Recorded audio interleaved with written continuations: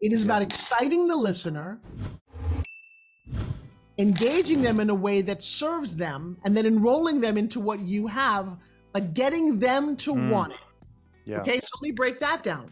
Yeah. When you've got a new product or a new service, everybody instinctively tells people that they need something. Ever meet a new network marketer? Oh my God, you need this new vitamin. You need this new exercise product. You need. When you hear the word need, you as a human instinctively go back, going, no, wait, you don't get to tell me what I need. Yeah. And then there's no interaction here. But if you get the person to want what you have, so watch this. I created a fitness product. It's a very unusual looking fitness product. I saw that. But rather than show it to you, I'm going to ask you a question. And you've got a beautiful wife, right? She's just given birth to a baby. Yep. Raise up your arm if you would. Raise your arm up. Do you feel the back of your arm? Is it a little wiggly jiggly down there? Or is it really tight and solid? And what do you think her arm is? Do you think your wife would like to have sexy toned arms and a sexy ab, right? I do. Is that interesting? Yes. Okay, that's my first yes.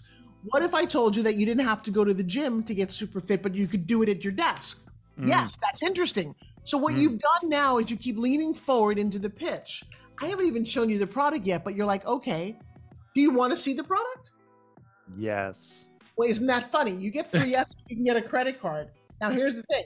It's only 3 pieces of metal, and I mean, literally, it's a string and 3 pieces of metal. But I got to tell you, because it spins, this thing rotates so fast at 120,000 RPM. Literally, it's like a yo-yo, a gyroscope. It affects your arms, your chest, your core, and your abs. In several minutes, you break out in a sweat sitting at your desk.